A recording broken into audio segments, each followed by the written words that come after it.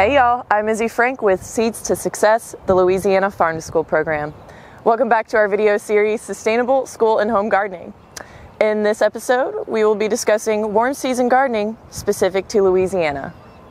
Typical warm season crops in Louisiana are going to be plants like tomatoes, peppers, cucumbers, and squash. We consider growing these crops after the danger of frost has passed in the spring.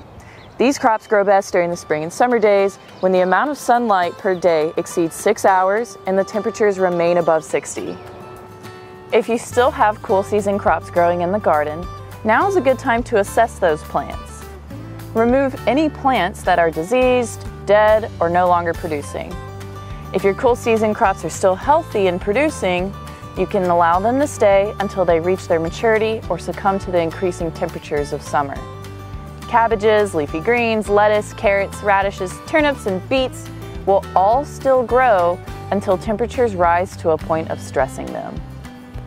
February is a time of planning and prepping for Louisiana gardeners. If you anticipate having a spring garden, you need to consider the garden space you will have available for the season. It's a good habit to make a list of plants that you want to grow and decide where they would best grow in your garden. It is always important to consider plant area needs, crop rotations, and plant families. There are some plants that do better grown as companions, like growing basil next to nightshades to attract beneficial insects. If you'd like more information about crop rotation, check out our other video, Integrated Pest Management. Before you get to planting anything in your garden, make sure your beds are prepped for the season. Clear the space of any unwanted plants. Add some compost, add some organic fertilizer following label recommendations, and then work the soil to incorporate all these materials.